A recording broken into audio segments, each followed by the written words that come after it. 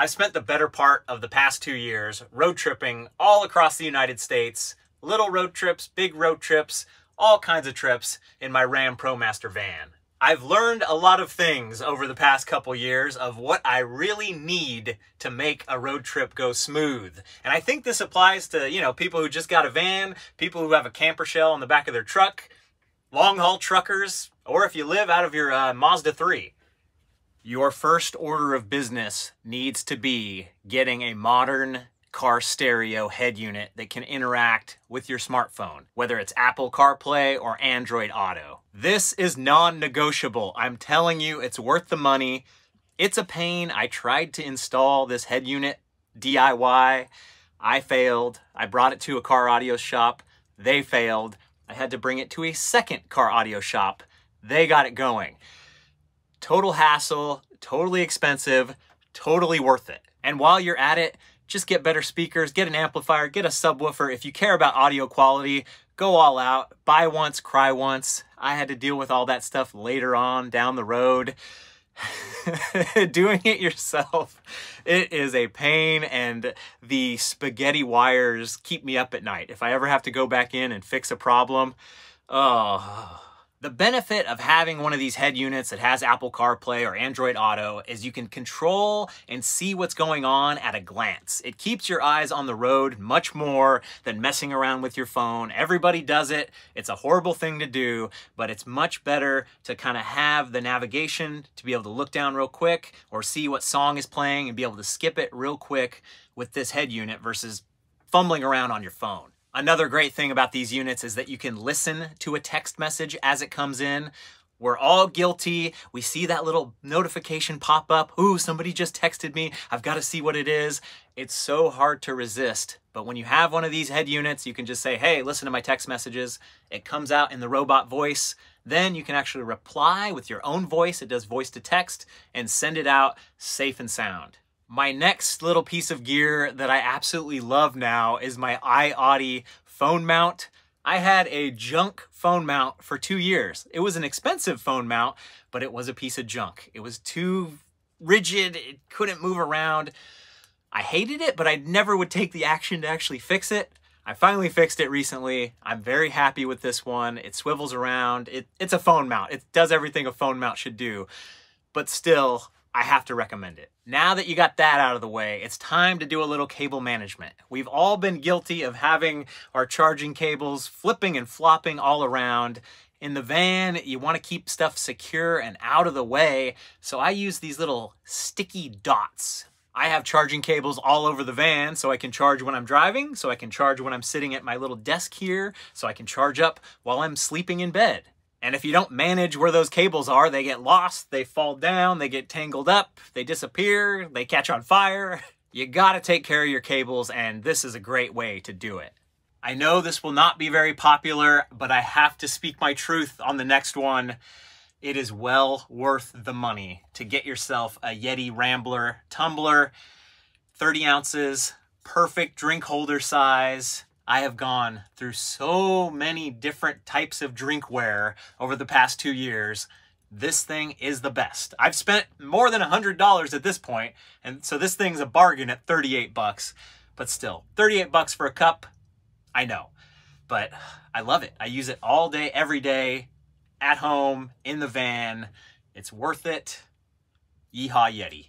How about we do a little fun one here? You gotta get yourself a pair of binoculars. I've only had these in the van for maybe a year, and they stay hidden away most of the time, but every once in a while you're like, oh, get the binoculars. I was just on the California coast and saw a bunch of humpback whales, seals, caribou. I saw all kinds of stuff on my last little road trip.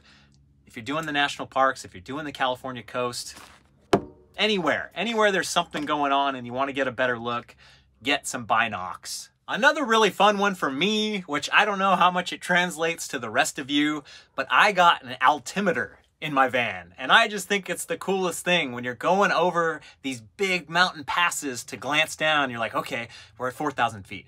Now we're at 5,000 feet. Now we're at 8,000 feet. Holy moly.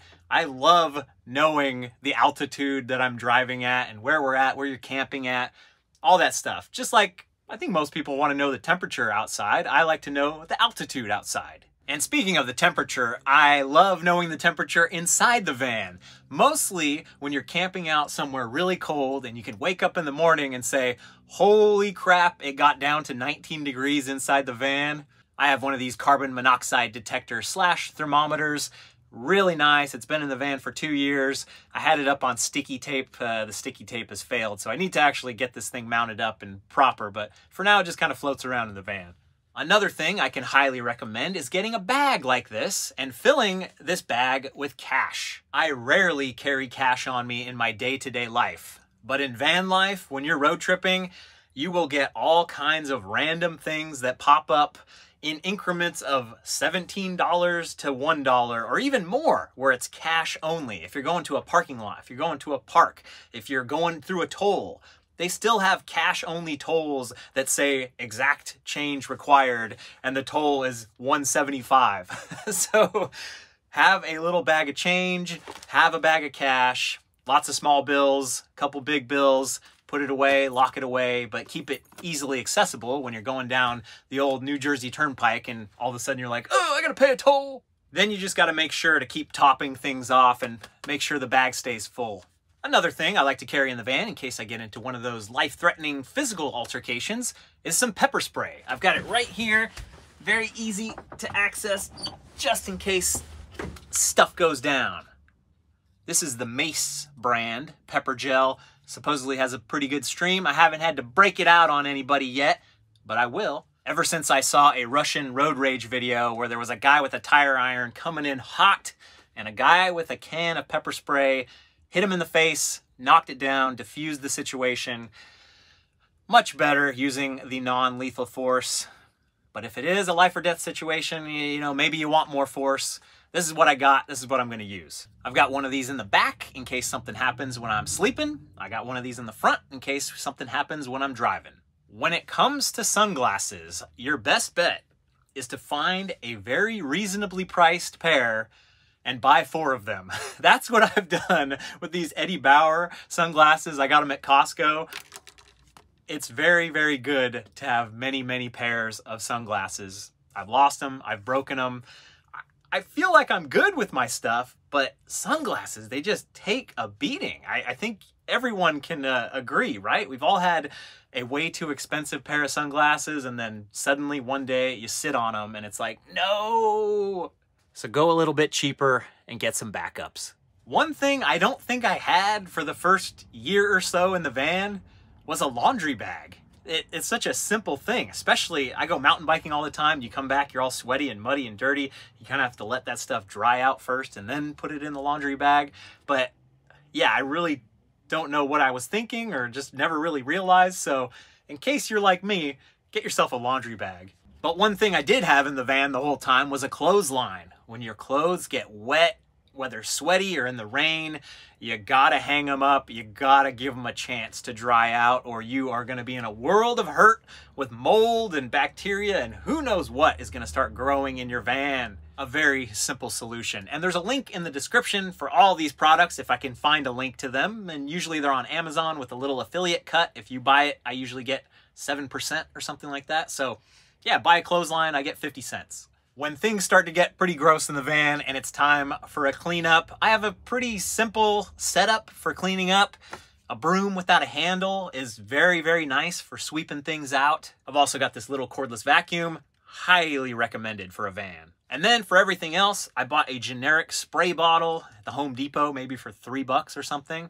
Put a little bit of Dawn dish soap in here, fill it up with water, and it's a really good cleaning solution for all kinds of stuff. And then I have a bunch of these microfiber cloths. I get them at Costco in a big old bag, and it makes for a really, really good cleaning setup. And now on to a little more serious subject of urinary catchment. I use a hydro flask as my pee jug. It's leaking. Uh-oh. I just cleaned it. This is not the intended use, but oh man, I cannot find a better way to relieve myself on the road. Not while I'm driving, I pull over first, of course. This thing has a 32-ounce capacity, and I've used it thousands of times at this point, and I've never overflowed. Very easy to use with the big opening on top, and with a little practice, doesn't matter your gender, anybody can use this. I certainly cannot live without it. I have been in some desperate situations where this thing has saved my life. You do have to stay on top of cleaning. You have to constantly clean. Every time you use, you clean, clean, clean. So it can be kind of a headache in that situation where just go use a bathroom if you can use a bathroom. I have saved the best for last. This clamp mount phone dongle thing is so awesome. I don't remember where I first came across this magical unicorn of a device, but I got it for my wife for cooking, so she could look at her recipes at eye level instead of having it down on the table. And then I realized this thing would be perfect in the van to hold the phone up, to be able to watch stuff, have it hands-free, and just float in there. You've just got to find a surface to clamp to, and you are good to go. They do lose a little bit of their stiffness after a while, but well worth it. The value that this thing delivers, especially in a van, is primo. I've got a bunch of other stuff in the van that I've bought over the years that works good and that I like, but all of this stuff was above that line. I've got to tell you about it. I love it. It actually makes the road trips easier. Please believe me. Do me a favor. Go drive somewhere new, and maybe I'll see you on the freeway.